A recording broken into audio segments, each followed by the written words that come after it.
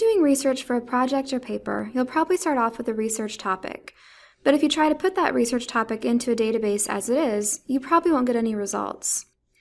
In this video, you'll learn how to differentiate between a research topic and keywords, how to transform a research topic into keywords, and how to develop keywords through preliminary searching. So what's the difference between a research topic and keywords? Think of it this way. A research topic is simply what you're researching.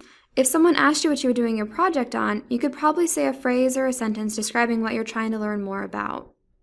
In contrast, keywords represent the major concepts from that research topic. Think of it as a way of simplifying your research topic to something that a database could understand. For this reason, your keywords will just be a list of words and possibly phrases, not anything that could really stand alone as a sentence. To get from a research topic to keywords, start by identifying the major concepts of your research topic. There's no magic number of concepts, just look for the major ideas. You'll notice that in this example, I ended up with 3 major concepts. Once I have my concepts, I want to think about alternate terminology for each concept, since not every author uses the same words that I do to describe my topic. To find these keywords, I can brainstorm on my own, or I can do a little preliminary searching to find out what terminology is being used by others in the field.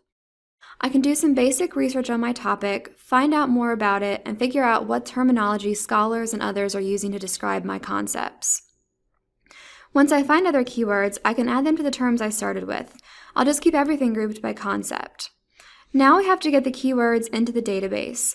To learn how to create an effective search statement, check out our video From Keywords to Database. There are plenty of ways to get help with a library. For additional help with figuring out how to turn a research topic into keywords, ask a librarian.